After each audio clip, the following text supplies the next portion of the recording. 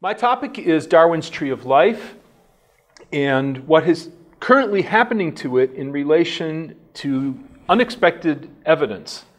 An ocean of genomic data that when I was a student, I simply wouldn't have believed if you had told me this was going to be discovered within the past 15 years. And I'll end with some speculations about how the notion of intelligent design may help us grapple with these data. And for that, I'm going to use the whiteboard here. But this is something I find tremendously exciting, and I hope to convey that to you. So normally in a talk like this, one begins with an outline, which I'll do in a moment, and ends with acknowledgments. But I want to begin with my acknowledgments because the questions that I asked with the two scientists I'll be showing you are directly relevant to my topic this morning, or actually this afternoon now.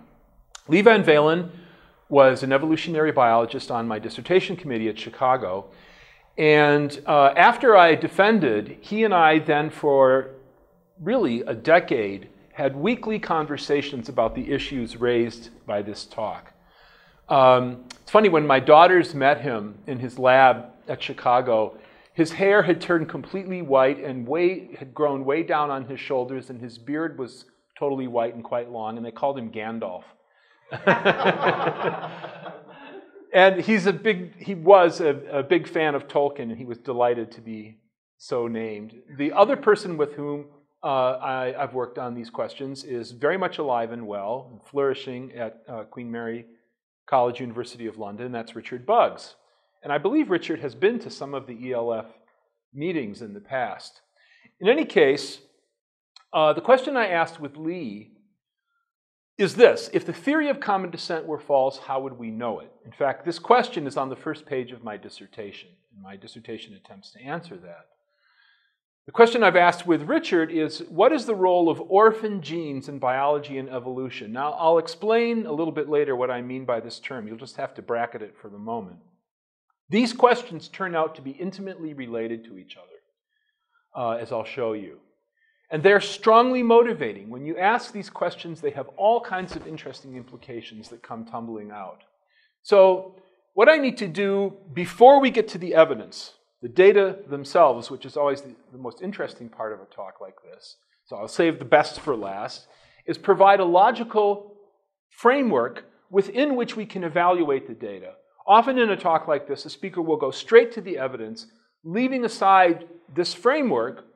And the problem is then it's hard to see how the evidence actually challenges the theory in question. So I want to lay that framework out as quickly as possible, and then we'll look at the evidence that fills in the framework. So how did Darwin and his intellectual offspring, neo-Darwinian paradigm, test common descent? Well, there's a fundamental principle that they formulated that's come to have the name the principle of continuity. All right, now, once we've got that in place, it may violate the principle of continuity and therefore falsify common descent. So just to give you a reminder of what common descent is, here's a textbook I used as a student. I studied evolutionary biology at the University of Pittsburgh in the early 80s. Note the page number here.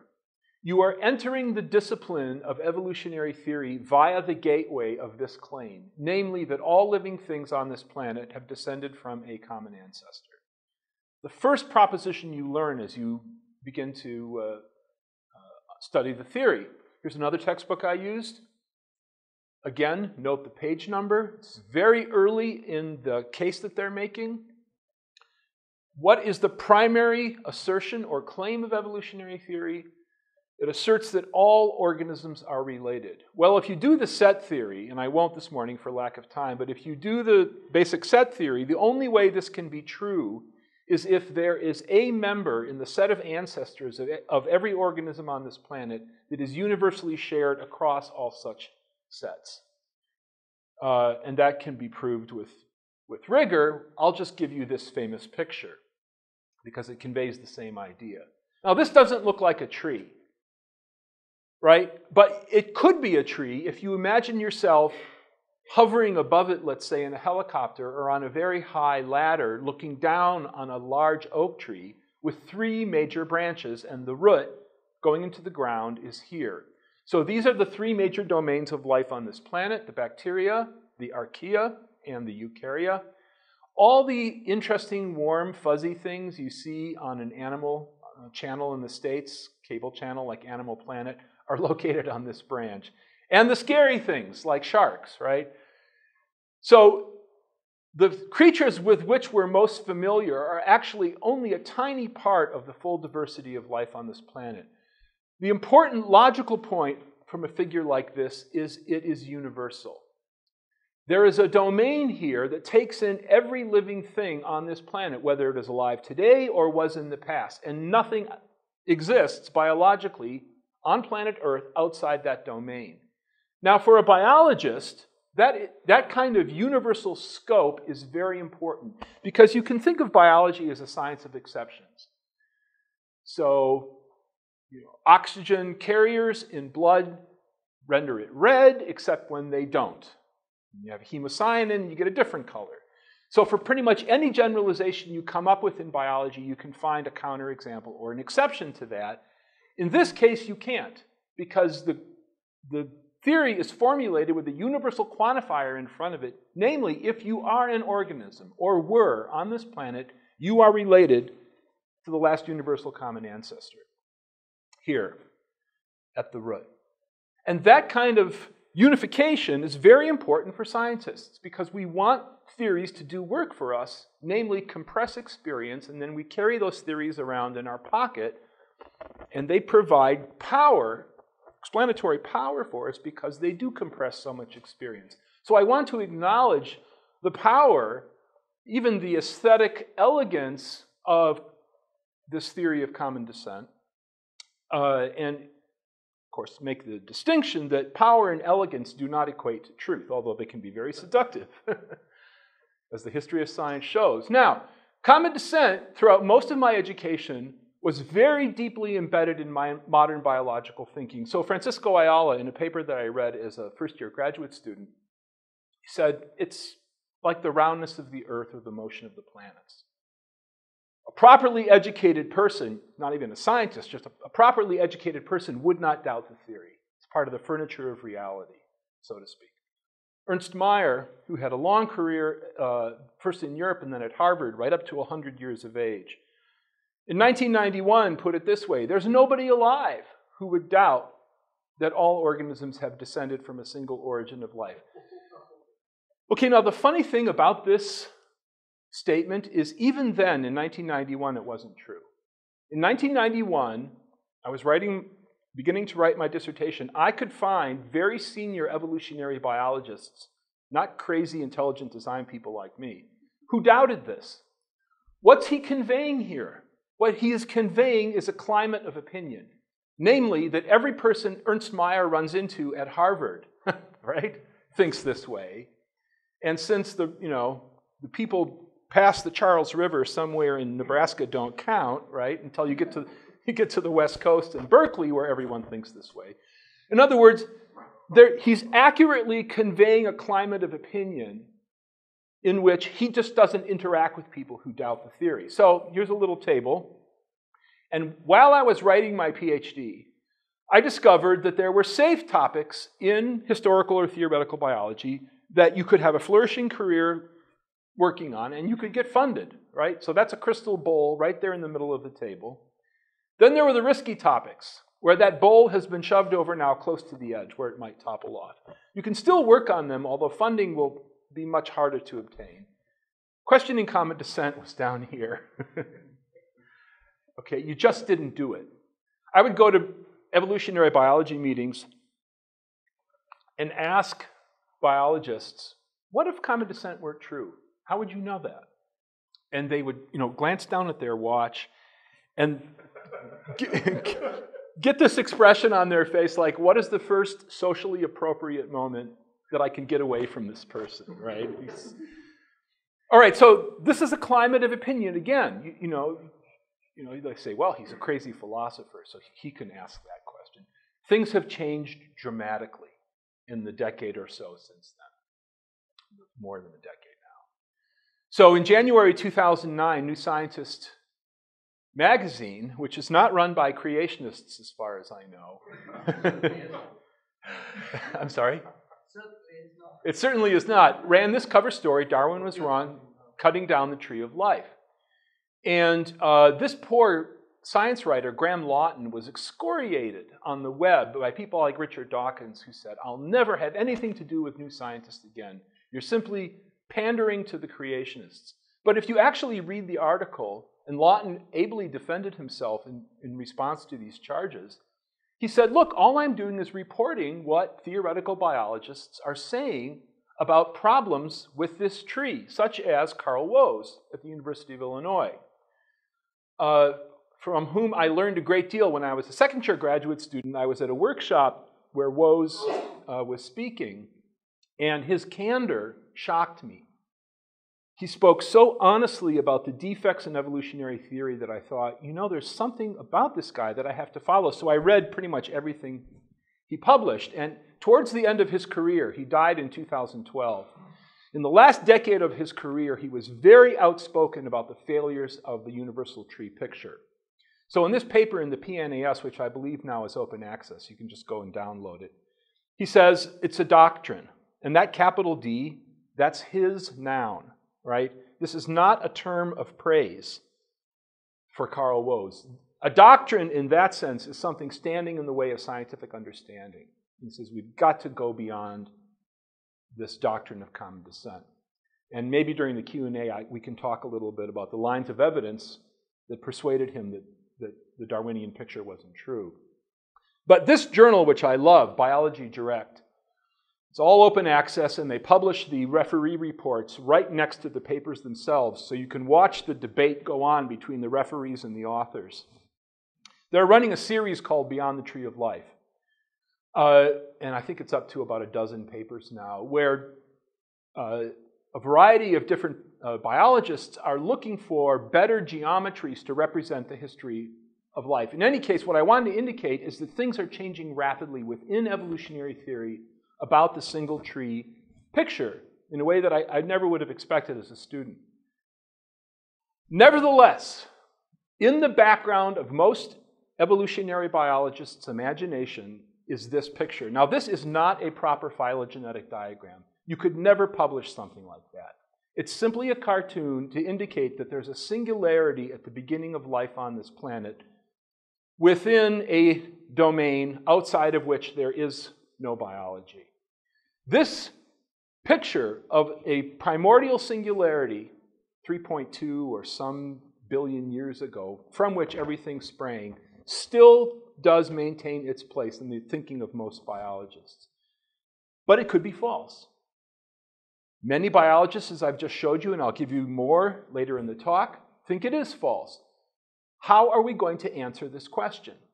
Now, unless we hold the theory as an axiom, which we should not do. And I'll tell you, when I talk to biologists about common descent and point out to them that whether they're conscious of it or not, they're holding the theory axiomatically, they refuse to do that. So in interactions with Lee Van Valen, some of our long conversations, I told him, I said, Lee, you're holding the theory and you're not letting it being challenged by observation. And he would say, well, I don't want to do that because there's a world of difference between mathematics and logic, where axioms are appropriate, and empirical studies where axioms are not. We need to have the evidence of nature confront our theories. How would we answer this question? So here was Darwin's proposal. Now, this location in The Origin of Species is in chapter 6. It's the chapter right in the middle of the book where Darwin recognizes he's got to take some questions. All right, he was a superb rhetorician of science, really a subtle psychologist, and he knew that at that point in his book there were going to be lots of hands in the back of the room waving. Mr. Darwin, I have a question. So he fields difficulties and questions in a sense to relieve the tension that's been building up in the reader. One of those questions is, if the theory weren't true, how would you know? So what Darwin says, look, any complex organ, now it doesn't have to be an organ, that is some gross anatomical structure, any biological feature which could not have been formed by numerous successive slight modifications, that could be demonstrated, my theory would absolutely break down. Now, these adjectives aren't important to the test. Darwin thought that evolutionary change was more likely to occur if the increment of change were small, but the logic of the test really says there must be some natural pathway, whatever the size of the increment is. So go back to our domain. You take one of these segments from Luca. Now B, there's an evolutionary pathway here. B still lies within the domain. So this would not falsify the theory. But B prime might exist outside the domain. If this were a real observation and we could not establish a natural pathway from the rest of biology, in particular from Luca, last universal common ancestor, to B prime, if B prime resists being connected to the rest of biology, the domain is no longer universal and the theory would fail. That would be a significant observation. Now, Darwin himself understood this. So in his correspondence with Asa Gray, great Christian botanist at Harvard, a theistic evolutionist, during that correspondence, Gray pressed Darwin on what Darwin would consider falsifying evidence, to use Popper's language. What would test the theory? And Darwin says, look, if you found a being made entirely of metal, right, like us, some complex being made entirely of metal, that would do it. But in the very next sentence he says, but this is childish writing.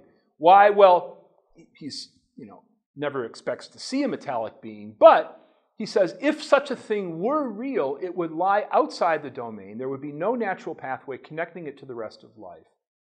And that would refute my theory, because the universality of common descent would be violated. Now, even though in his correspondence he calls this childish writing, in the origin itself he proposes this as a sober test. And it's come to have a name, the principle of continuity, which, once you become aware of it, you will see absolutely everywhere in evolutionary biology, because it is a key tool that biologists use to adjudicate or judge the plausibility of each other's adaptive scenarios. And I'll give you a couple of examples, but let's quickly just define it. And really, it's simplicity itself. It says if you have a hypothesis of transformation, so your hypothesis for the origin of B is that it arose along this pathway from starting point A, all right, so that's your hypothesis connecting those two, then every point on that pathway must be biologically possible. Now, this may seem to be a truism. You say, well, Paul, of course it's got to be possible. Otherwise, I wouldn't have postulated that. In fact, in the dialogue or in the debates within evolutionary theory, it's often the case that a theorist will propose a pathway like this, and another theorist will come along and say, you've neglected the following aspects that must be satisfied along this pathway. Your mechanism or process that will give you this pathway doesn't actually solve the problems raised by it. Therefore, your hypothesis fails. And in fact, the formulation of a hypothesis like this and the evidence we bring to bear to evaluate it are assessed independently of each other, which gives the principle of continuity great power as a test. For instance, this can't happen. You cannot go through a gulf where you're dead for 5 minutes or even 30 seconds. An inviolable transitional state by itself will rule out that pathway. There's an important logical point I want to touch on briefly here. These have to be kept independent of each other. The principle of continuity must be maintained on a level playing field with common descent itself if it is in fact going to function as a test for common descent. But let me give you a couple of examples of how this functions in action. So Leslie Orgel was an RNA chemist, began his career in the UK and then went to the Salk Institute in San Diego, who worked on the origin of life. In particular, he worked on the problem of the origin of information transfer, going from nucleic acid, DNA to RNA to protein, asking how did that system arise? And in a famous paper in the late 60s, he says, I'm going to look at some evolutionary hypotheses that are out there. What's going to guide me? What will be my principal analytical tool? It will be the principle of continuity itself. And he says, it's very difficult to see how a totally different biological organization could have undergone a continuous transition to the nucleic acid system with which we are familiar. So here's a little cartoon. He's beginning here with the terrestrial biochemistry we understand fairly well, DNA, RNA, protein.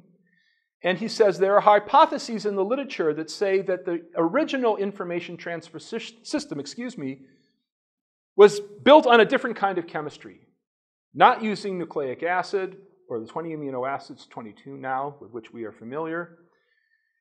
And Orgel says continuity rules this out, because at some point you're going to have to transfer all the information you've accumulated using this chemistry over to a very different kind of chemistry, maintaining viability in this transition zone. And he says that's just not possible as far as he could judge.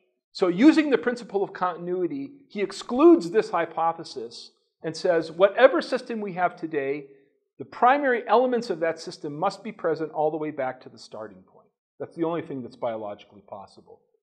So here you see it in action near the origin of life, but can also be used when you look at organismal evolution, like the origin of the animal phyla. Lewis Wolpert is a developmental biologist in the UK who works on the problem of the origin of development, the origin of the animals. And again, this is a paper from the early 1990s. He's evaluating a hypothesis for the origin of the invertebrate phyla. And he says there's a proposal out there that the ancestral form to all of these different groups was something like a larva, a few thousand cells, relatively undifferentiated. So here are 6 phyla present in the Cambrian explosion. Some of them, like this one, don't exist anymore. But the hypothesis he's evaluating looks like this. You've got a relatively simple larval form drawn 2 different ways here. This is a hypothetical entity, Urbilateria, thought to be ancestral to all of these different groups. Wolpert says, I can't buy it. Why? It violates the continuity principle. How could a larva evolve the ability to metamorphose into the complex forms of the adult? The intermediate steps required are completely improbable. So looking at this hypothesis with continuity in mind, he says these pathways could not be instantiated by real biology because the intermediate steps are not biologically feasible. And again, he rules out that pathway using continuity. But there's a logical problem with continuity when you come to universal common descent. How could anything lie outside a universal domain? The very formulation of a theory has already placed everything within its scope. So what's out there? What could possibly be out there? Now that may seem to stall out continuity as a test. In fact, Darwin himself and neo-Darwinians came up with a very clever solution. They used counterfactual conditionals to populate that space out there. Call this counterfactual space. Counterfactual conditionals have the following logical form. If it were the case that, and we'll fill this in with some observation. Now, it's not going to be a real observation. It's going to be counterfactual. We say, we can imagine seeing the following. If we saw the following, then we would know that common descent is false, where the clause before the comma, the first clause here, is always going to be counterfactual. And we use these all the time. You may not give them a name. Here's one from my life that I hope I never observe. This is my wife. Okay, I've got about 1,500 books in my research library at home, in my office, in my house. I can imagine seeing the entire contents of my research library piled on the curb when I get home to Chicago on Saturday. The likely signal I would take from that is marital discord, okay? She would never do that. She would email or text me first, but, you know. Because she wouldn't want to do all the work of hauling all those books out there. All right, but this is how this logical problem has been solved. So, one would not expect to observe a lot of unique genes and proteins. Now, that's what we're going to come back to very shortly. One would not expect to observe variant genetic codes or incongruent phylogenies where the tree built for some group based on anatomy or morphology is incongruent with the tree based on their molecules.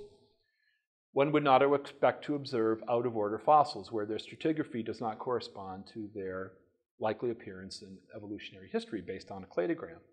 Now, the funny thing about all of these is they've all been observed. Okay? When I was a student, there was a single genetic code. You could look it up in the Watson et al. Molecular Biology textbook, a single 64 trinucleotide translation table between the realm of nucleic acid and the realm of amino acids. Now, there are so many variant codes that the NCBI maintains a web page where you have to go look up the code for your particular organism. So if you're working, let's say, with ciliated protozoa, like Tetrahymena, ciliated protozoa like Tetrahymena have a single stop codon, and they assign the other two to glutamine. The problem is, if you read through the universal code, take your nucleic acid sequence, read through the universal code to predict protein structure, and you're using an organism that has a variant code, you will make a severe mistake at that point because you're going to predict an incorrect protein sequence. There's a very interesting debate online between Craig Venter, the human genome guru, and Richard Dawkins about this very point. Dawkins was saying to the public, I know that all organisms are related because they all have the same genetic code. And Venter interrupts him and he says, that's not true. He said, I've been working with mycoplasma, and your genes, Dawkins, would not work in mycoplasma because mycoplasma has a variety of changed assignments. And Dawkins' jaw drops. You can see it right there on the video. It's really, really a striking exchange. All right, what's happened in these three cases? What's happened is the outer surface of this domain has swelled to take them in. Okay? Now, that's not a healthy position for a science to be in, because what it means is your predictions aren't being given the dignity of failing. In this case, it didn't swell. In this case, the outer sphere expanded, and scientists began to say, no, we can't squeeze that in. We can't squeeze that in. The domain is actually not universal. So let's focus on that one. One might think that you've got a domain like this and it's been well searched. And I know real organisms are more interesting than little colored boxes in PowerPoint, all right? But that just means diversity. You might think we've really searched that domain. In fact, only a tiny portion of it has been searched with respect to genetics or genomics. This technology, automated DNA sequencing, in a way that I think is really hard to grasp unless you are living in the literature on a daily basis like I do. This has totally revolutionized our understanding of life on this planet. This graph helps you to grasp that. Okay, so I'm an undergrad at Pitt studying evolutionary biology right here. I started Chicago here. I defend right about here. Most of what we know about the genetics of life on this planet has been learned since then. And this graph only goes to 2008. So this curve now is up through the ceiling, well up through the ceiling. This shows the growth of sequence information deposited in GenBank, the computerized database supported by US tax dollars. There's a different one here in Europe. And as this information accumulates, the signal that's in there is increasingly hard to ignore. And the one that I'm going to focus on for the remainder of my time is the puzzle of orphan genes. Now, there's a pun in this title. An ORF is an open reading frame in molecular biology. It's a sequence of DNA that codes for protein, and it has characteristic features that you can write algorithms to detect, such as a start site for initially the RNA polymerase, but then later on for the ribosome, a long sequence of codons with no stops unless they're specially translated in those organisms that do that, and then a stop signal where this is long enough, or if you have a multiple exon sequence where the exons together are long enough to code for something that could actually fold up and do a job for you. And these features are so regular that, in fact, you can write algorithms to detect them. So you accumulate your nucleic acid data, submit it to these gene finding programs, and they kick out the ORFs. They tell you this is very probably something coding for protein. It's probably doubtless familiar to you, most of you with biology backgrounds. I wrote this talk for a general audience, so I apologize to the biologists in the room. Now, known sequences are annotated and deposited in GenBank with respect to their function. Okay, so here's our newly sequenced piece of DNA, and we submit it to GenBank to look for matches, very much the way you would do with a dictionary if you had a word you hadn't seen before. And we get a hit.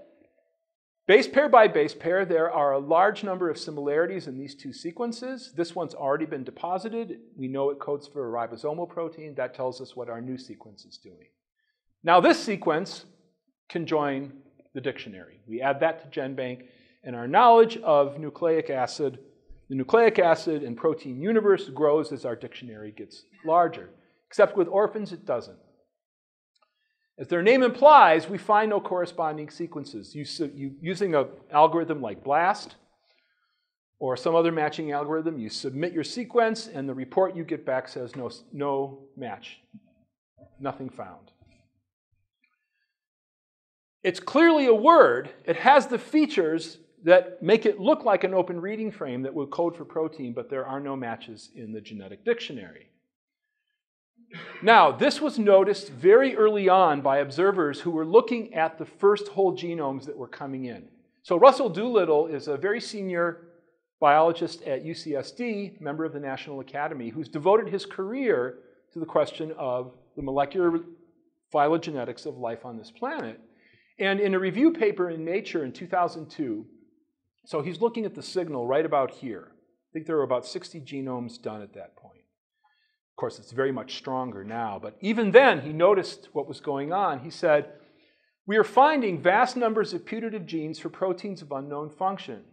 Where are they coming from? This is the biggest surprise in genome sequencing. In every genome examined so far, at least a quarter of the genes remain hypothetical in that no function can be ascribed." Not what he expected, as you'll see in greater detail in a moment. He goes on, "How could there be so much in the way of unknown equipment? There are large numbers of unidentified genes in a variety of organisms that look conventional in every way.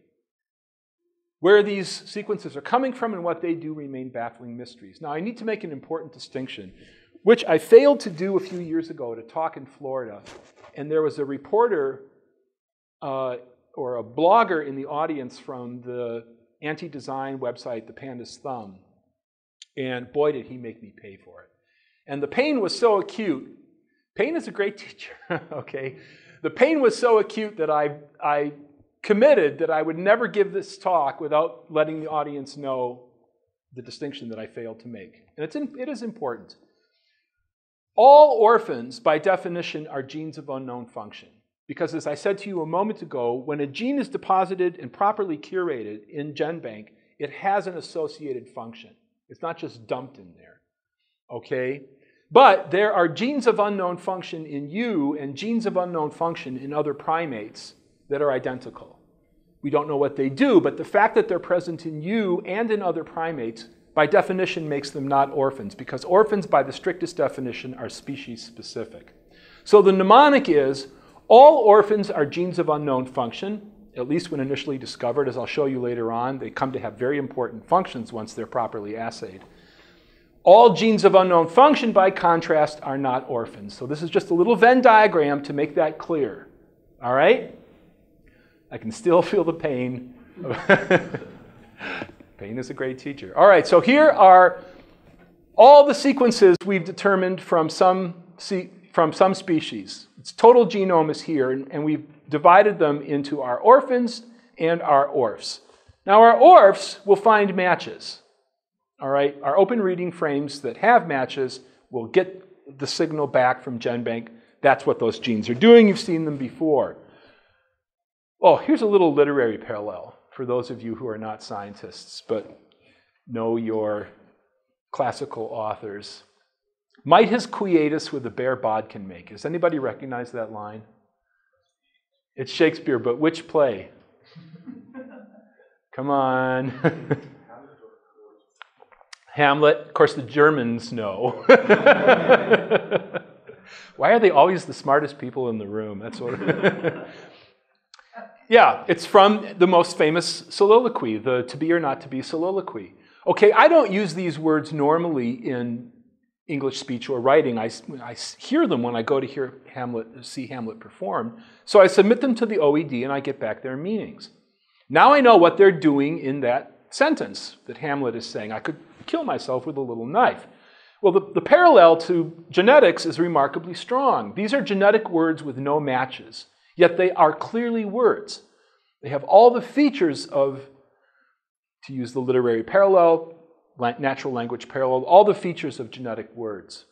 Now, early on, again, this is 2003, so not a lot of genomes have accumulated at this point, but people are noticing how puzzling orphans are. So this Israeli team looks at them and says, these are mysteries awaiting analysis. If evolution works through descent with modification, why is it that no similar sequences are found in other organisms? Where are the necessary intermediates that must have given rise to these orphans?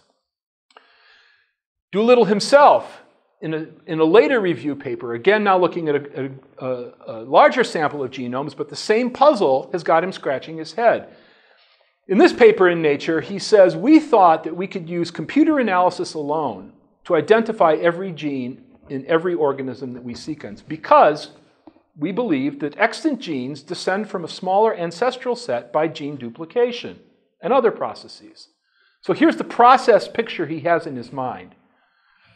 DNA codes for a protein, little ribbon and barrel diagram there, that is subject to a variety of evolutionary processes, which we thought we understood well, modifies the sequence. Maybe we add an alpha helix here, but the backbone, the three-dimensional fold of these is largely the same. These are going to be assigned to the same protein family.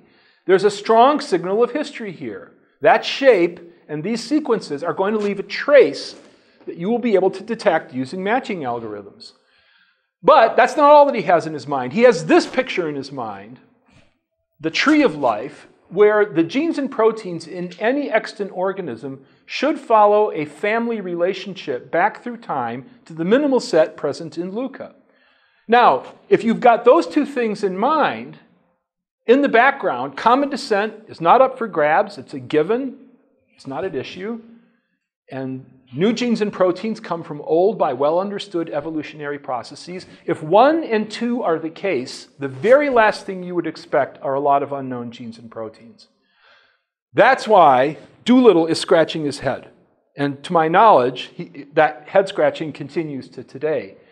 But you can go into the literature and find people grappling with this, and really, they're really sort of flustered by a puzzle that they really did not expect. So Kenneth Weiss at Penn State, looking at this, in a paper in 2012, he says, where would these genes come from? Because they leave no traces. It challenges our fundamental assumption of the evolutionary method, namely that life is a single, universally connected phenomenon.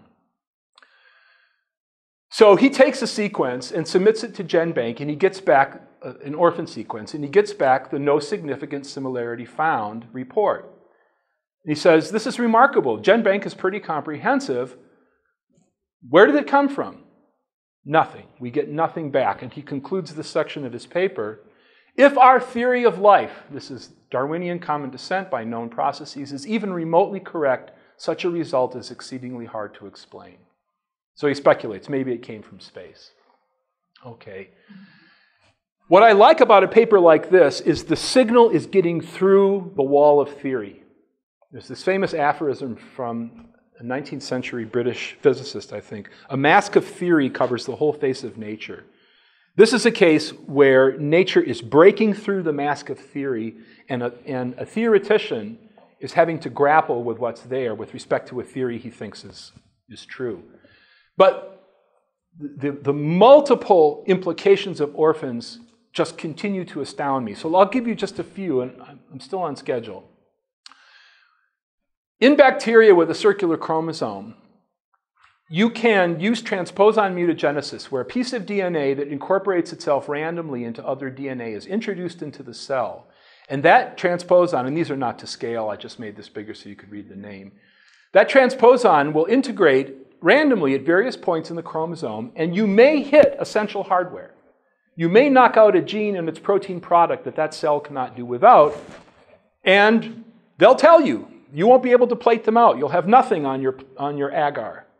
Same here. You've knocked out essential hardware, you get no growth. There's nothing there. Sometimes, however, the transposon will integrate and it won't hit essential hardware, and you'll be able to grow those cells. From these colonies, working your way backwards and doing this over and over, you can map your way right around that whole chromosome, finding out where the essential genes and proteins are. and get a pretty good set of essential components for that particular bacterial species. Now, the only way you can do this experiment is, in fact, if you have a complete genome for that species, which in many cases is available. So this has been done multiple times, and the results are always interesting. So I'll look at just one paper from Lucy Shapiro's lab at Stanford, where they used Colobacter, which is a bacterium in the proteobacteria that you can culture out of fresh water. I'm sure the streams in here in southern Poland are full of Colobacter. What they found were over 1,000 essential elements, 480 open reading frames, 402 regulatory sequences, 130 non-coding elements, including 90 segments of unknown function. That's nearly a tenth of the essential hardware. Nearly a tenth is of unknown function, and these are orphans. So Shapiro, in a commentary, a news report on this experiment, she said, this is amazing. We don't know what these sequences are doing. They may lead us to new and completely unknown bacterial functions, but that's a sizable fraction of the essential hardware for Colobacter that is species-specific. Now, here's the evolutionary puzzle. Here's a Venn diagram from their paper where they compare the essential Colobacter sequences to the essential E. coli sequences. Now, these are in the phylum Proteobacteria, and years ago, my student here told me that's a big phylum, and it is a big phylum, but they're still in the same phylum, so they are putatively evolutionarily related. This is a large fraction of unique hardware. This is a large fraction of unique hardware, respectively, for each of these species. If you did this again with another member of the Proteobacteria, you would get a similar Venn diagram with some region of overlap and a very large fraction of unique sequences. What that means is these cells are not running their basic biochemistry the same way, or their basic molecular biology the same way. Homespun analogy, and people in Poland would have, people in the EU generally would have too much taste ever to do this, but in the US you can park cars out in your backyard and pop up the hoods and walk your way down the line. The first engine has essential parts A, B, and C. The second engine shares C with the first engine, so there are some shared elements, but then it has these unique features D and E. Again, C is shared, but then you've got G and X. In the fourth engine, only A is shared and B, but then you've got unique element M. The essential parts of these engines are not the same. There's been significant tinkering among them to vary how they operate. And you see this over and over in different groups. So, before I get to this example, how many of you have a phone with a spiraling cord that connects the handset to the base? Am I the only one? All right. Okay, what happens if you don't periodically disconnect the cord? You have to let out the supercoiling, right? Because otherwise you get this. All right, just a hopeless knot. My office phone, this happens once a week. I've got to disconnect it, let out the supercoiling, and then plug it back in again. Topologically, the spiraling double helix of DNA faces the same problem. There are topological difficulties with handling a molecule like that cells have to solve, and they do so using dedicated proteins called topoisomerases that cut the double helix either along one backbone or both. The ones that cut it along one are called topo 1s, topo 2s, cut both, to let out supercoiling to allow the cell to process the information. So here's a topoisomerase doing that job, and it's found in a single species. I love the title of this paper. This French investigator was really puzzled by this, and he said, how mean, here's the protein by the way, how mean of Mother Nature to give this wonderful topoisomerase to a single archaean. It's a single-celled organism that lives at very high temperature that would cook you and me. And in fact, because this exists at high temperature in the wild, it's used in a lab kit where you have to process DNA at high temperature and actually is commercially very valuable. But in this paper, he says, this is really weird. We would not expect to see an essential protein like this found in a single species, given how important it is for the functioning of molecular biology as we know it. So with a colleague, they went and looked at the distribution of topoisomerases throughout all three domains. All right, now, quick thought experiment. What would you expect universal common descent to predict? Well, we can do it. Let's take the 3 domains. If our root is there and it has a DNA genome, it's going to need topoisomerases. You can't live without them. It will probably have one topo 1 and one topo 2. These are very complicated proteins. Once you invent them with relation to DNA, everybody else gets a copy because you can't do without them. So if this particular geometry of relatedness is the case, you get a clear prediction from universal common descent that you should find ubiquitously distributed throughout the domains 1 topo 1 and 1 topo 2. All right, so here's what they say in their paper. They make the prediction, right? We'll find 2 homologous topoisomerases. But look who they offloaded onto. An intelligent designer would probably have invented only 1 topo 1 and 1 topo 2 to make life easier for biochemists. Okay, this is taking my failed prediction and giving it to you to have to defend. This doesn't follow from intelligent design at all right? But they point out reality is much more interesting. And here's reality. Okay, this is like a spaghetti bowl, all right? There's no discernible logic with respect to the prediction. You can make out the 3 domains here. Here we are in the eukarya. Here are the bacteria. Here are the 3 major groups of the archaea. But there are so many different topoisomerases, and there are probably more, this paper is 4 years old, that they have to invent deus ex machina, ancient viral reservoirs to give rise to these unique topoisomerases because they don't fit the prediction that clearly follows from common descent, which would be here at the root. You would see ubiquitous distribution. This, to me, is a visual reductio ad absurdum of the prediction of common descent. But here's another feature, and that is the rate of discovery of orphans. And there's a story to this particular paper that I'll tell you. A group in the UK in 2005 were interested in the trend. How many orphans are we going to find?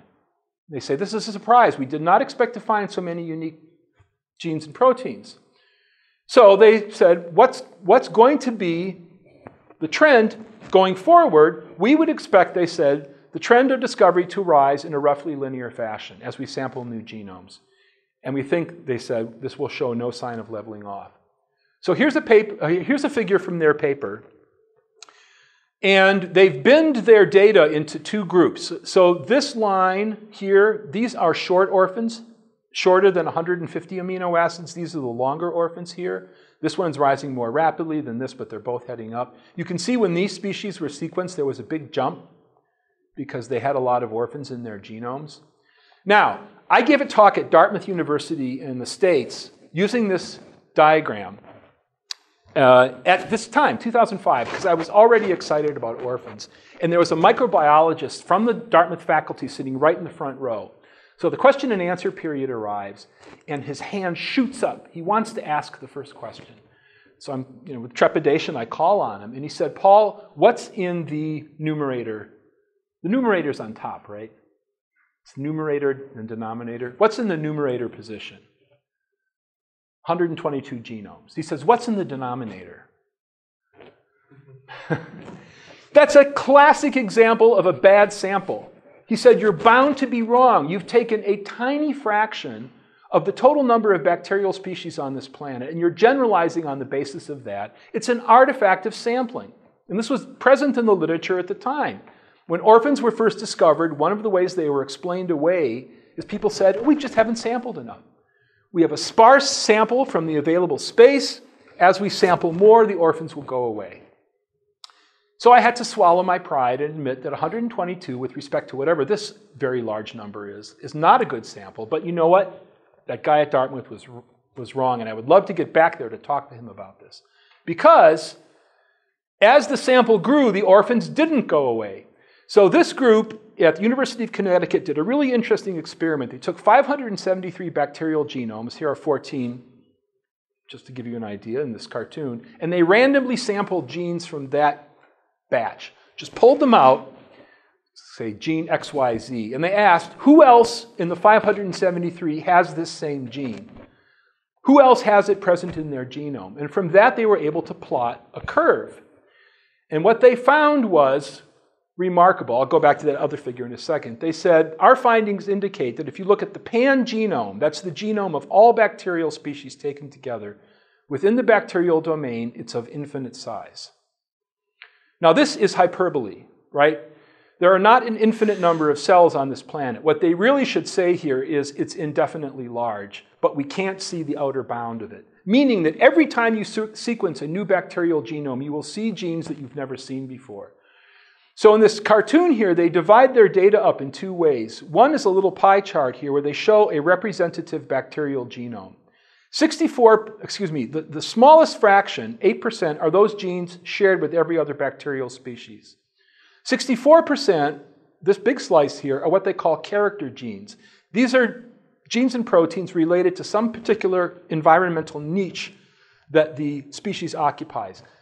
The largest group by far are the orphans.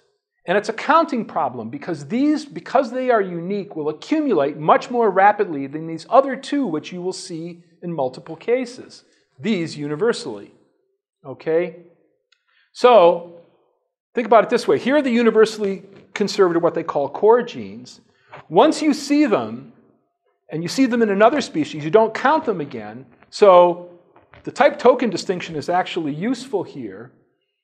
These are just more tokens of the same type, so that bin is not going to grow very fast. This middle bin will grow a little faster because they're not as numerous. The orphans swamp everything because they are unique. You count them once, they go in the dictionary, and then because you're only counting them once and the fraction is so large in every genome, this bin rapidly gets bigger than these other two. They end up being far more numerous than shared sequences. These authors who work on the puzzle of orphans say because they represent a substantial fraction of every extant genome and are unique, they far exceed the number of known gene families because of the way they're counted. And there's no reason to expect this trend to change. In fact, orphans are accumulating at an increasing rate that correlates directly with the increasing rate of sequencing that's going on. So there are other puzzles. I told you, you just can't lose with orphans once you fall in love with them. Here's one. I put Richard Carhart in here as my evolutionary relative. The problem is if all of the genetic information, and this is not a real phylogeny, it's just a little toy phylogeny, but the idea is it's comprehensive. It takes in, the major domains. I should have an archaean in there. The genome of Luca, if it has to be ancestral to everything else, rapidly grows beyond anything that's biologically plausible. And this has come to be called the genome of Eden problem. That Luca just gets way too big, way too fast, beyond anything that would make biological sense. So what Ford Doolittle and others have done is they've said this entity never existed because there's too much genetic diversity on this planet to be compressed into that kind of singularity. A related problem we can call the exploding gene inventory puzzle. So here's what you would expect from common descent. As you go back in time, the number of genes and proteins, the number of types of genes and proteins should go down dramatically because you're going to converge on the singularity that represents Luca. In fact, what you see with orphans is exactly the opposite. As you go back, the number of known sequences that are unique grows unmanageably large because there are no antecedents. And you get exactly the reverse of what common descent predicts for the count, the gene count that you would have depending on the geometry of life. Now, horizontal transfer does not solve the problem. It just moves it around. This is a quote from Feynman where he's talking about his view. And Feynman, even though he was an atheist, had strongly theistic understanding of the start of our universe. He said, the beginning of our universe must have been a very special state indeed thermodynamically. And he said, and you can't solve the thermodynamic problem by shoving it off somewhere else because you have to borrow odds, and it's one universe, there's no... He didn't live to see the multiverse corruption come to pass, but within one universe, you borrow and you borrow and you borrow, and you still have to pay for all that borrowing thermodynamically. So the same logical problem exists with horizontal transfer in orphans. You can't solve the problem by transferring it from another species. So we have A and B, that's an ortholog, they both have it, but here's our orphan, in Y, gene Y in A, and we say, well, we got it from B. Well, that means B had it originally, which means by definition it's no longer an orphan. You've just moved it. And then you've got to get rid of it over there. So you haven't solved the problem at all. Horizontal transfer does not solve the problem, it just moves it around. And this is well understood. Unfortunately, this next solution is not well understood. But this is the current reigning evolutionary explanation for the origin of orphans, which is that they arise directly from random nucleotide sequences. Bing, bing, you've got your genes. This is non-coding, this is coding. This is, if you go in the literature, currently the prevailing hypothesis for the origin of orphans. The problem is it doesn't work. Prior to the discovery of orphans, the antecedent probability that you could get a coding sequence from random DNA was considered effectively zero. That you could not go from random DNA to a functional polypeptide. Francois Jacob in the 70s said it's just never going to happen, practically zero. Things are different now, but there's still good reason to be skeptical. An encoded protein that serves some useful purpose, a promoter capable of initiating transcription, present in a region of open chromatin, these are all functional requirements to turn a random sequence of DNA into a functioning protein. You're not going to do it in just one step. So this author is clearly saying our random origin hypothesis doesn't really solve the problem. We're just shoving it off. But this is really where the difficulty arises. There's actually no observational evidence that I know of that this ever happens. And you could do that.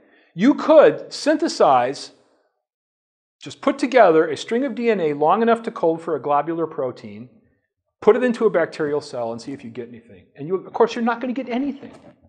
If you do, you'll get a poison. It won't be functional, and the cell will do everything it can to get rid of it. So the actual observational evidence for this mechanism solving the problem is nil. It's nothing there.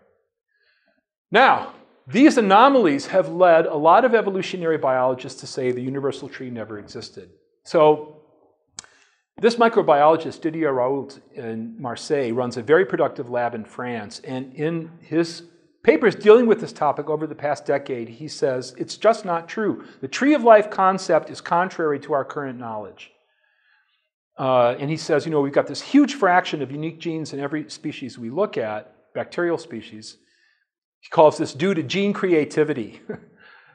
I can tell you he never defines this term, so this is attaching a name to a mystery. But there was no actual evolutionary process that he articulated for that.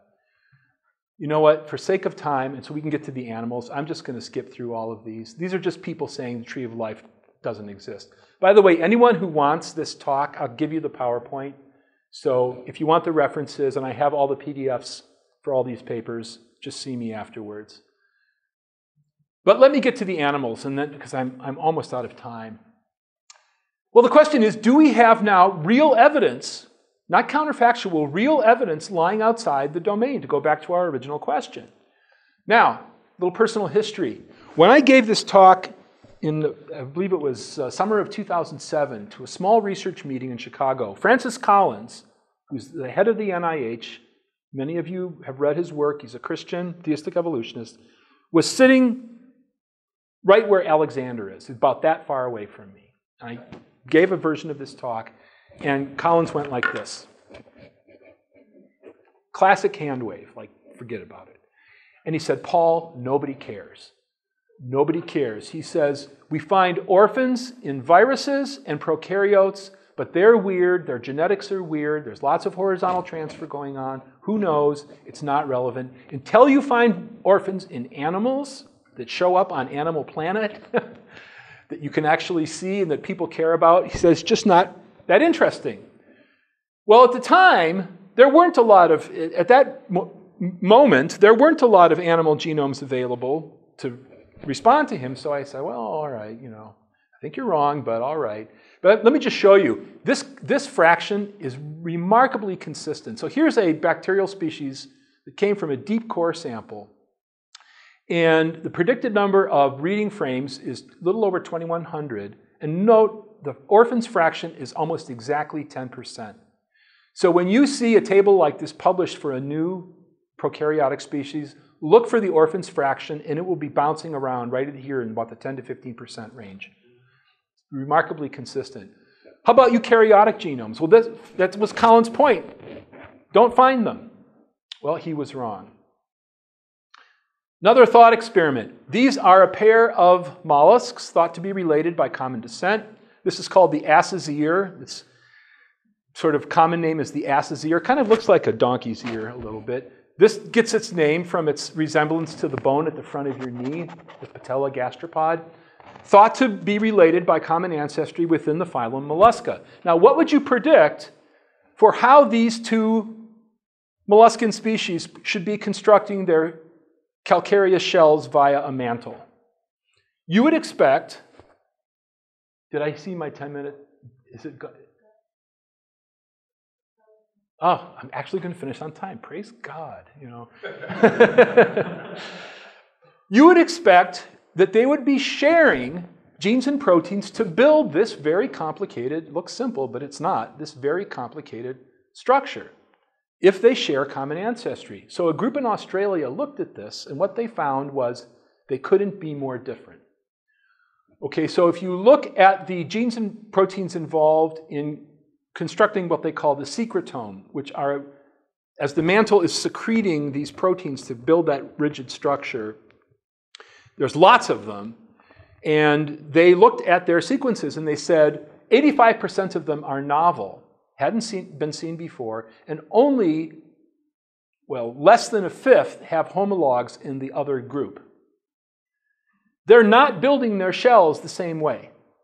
They're building their shells using species-specific genes and proteins. So here's their conclusion from their paper: the unexpected complexity and evolvability. Okay. When I see a phrase like that, the philosopher part of me turns on, and I say, you're putting a name to a mystery.